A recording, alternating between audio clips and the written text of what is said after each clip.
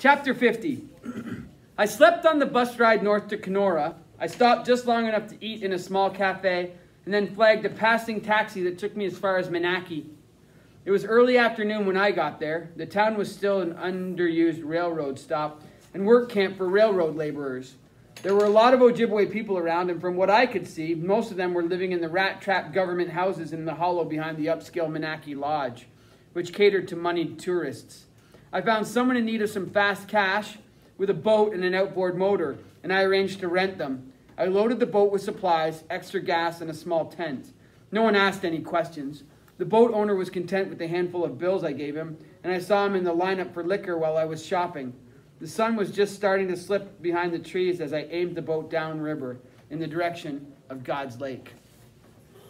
The river was like I remembered it, black as tea, swirling with secrets. The water level was high and the current powerful, turning the river into a huge serpentine creature, undulating and curving. I mostly let the motor idle and allowed the river to haul me forward, giving it gas intermittently to stay in the deepest part of the current and avoid the huge rocks that sprang up irregularly in the hidden shoals. The river opened wide into channels and gaps between spare rock islands and larger wooded clumps of land.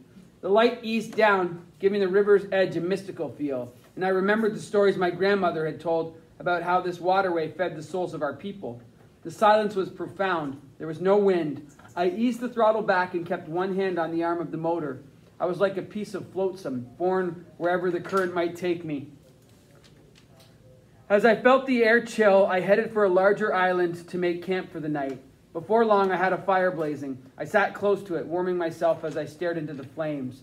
The land felt good around me, but there was a hollow ache in my belly now. Thought of the school filled my head, and I could feel a moan building in my gut.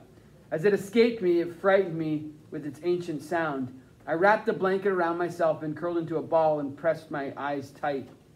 "You're free." That's what Father Labouille had told me the last time I saw him. Free to go where the game could take me. I shook with anger as I recalled it. I was never free. He was my captor, the warder of my innocence. He had used me. I felt hate, acrid and hot. "You are a glory, Saul." I repeated those words over and over until the pressure inside forced me to my feet. I kicked at roots and stones and the jut of logs as I howled, raged, rough and sore. When I couldn't scream any longer, I picked up the small hatchet I'd bought and began to whack at a stump. I hit it with everything I had until my arms and shoulders burned, and it seemed that every ounce of fluid in me had drained out through my sweat and tears. I hobbled to the river, waded in up to my knees, and splashed water over me. I cupped my hands and drank. When I'd calmed some, I walked back to the fireside, spent. I woke at dawn to smoke spiraling lazily from the dying fire, and fog settled over the river. I broke camp and aimed the boat downriver.